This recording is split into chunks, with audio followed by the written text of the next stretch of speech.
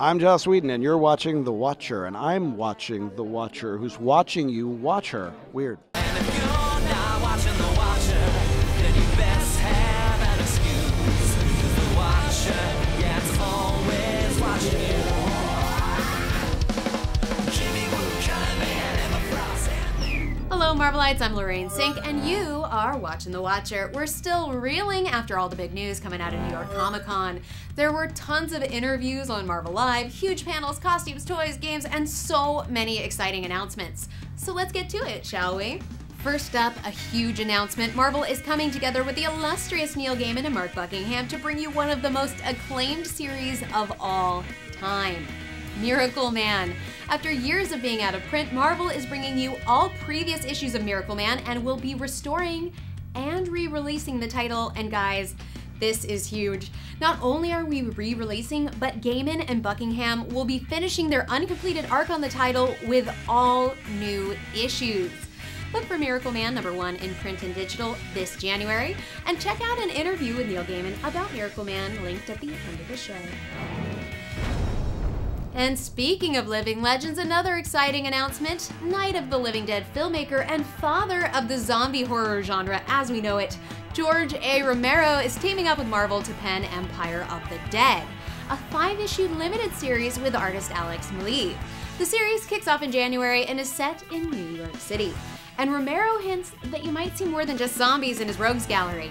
My guess is probably that it's subway conductors, trains. Coming up this year, there will also be 4 new female solo titles as part of All New Marvel Now. In January, Black Widow gets a much-deserved turn by Nathan Edmondson with art by Phil Noto, where we'll explore her all-too-complicated personal life. In February, She-Hulk cleans up the streets and the courtroom, written by real-life lawyer Charles Soule with art by Javier Pulido. In March, Elektra goes for the jugular in her new solo by Zeb Wells with art by Mike Del Mundo, and we get a relaunch of Captain Marvel, which takes this series higher than ever before as writer Kelly Sue DeConnick is joined by artist David Lopez. And in the words of editor Janine Schaefer at the Women of Marvel panel, pre-order your comics. Pre-ordering at your shop means keeping a book you love going. And if you missed the Women of Marvel panel, you missed something truly inspiring. Be sure to look out for more panels, which will be posted on our YouTube channel in coming days.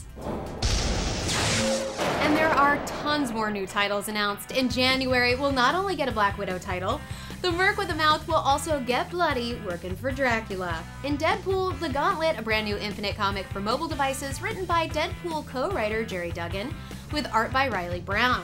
Avengers gets a sister title as Nick Spencer teams up with co-writer Jonathan Hickman and artist Stefano Caselli for Avengers World, where we will greater explore the Avengers rookies such as Hyperion, Smasher, Cannonball, and Starbrand. And while I know we were all very sad to see Peter David close doors on X Factor, rejoice, because in January he is back with all new X Factor #1 alongside artist Carmine Di Giandomenico, with Polaris heading up a new team including Gambit and Quicksilver.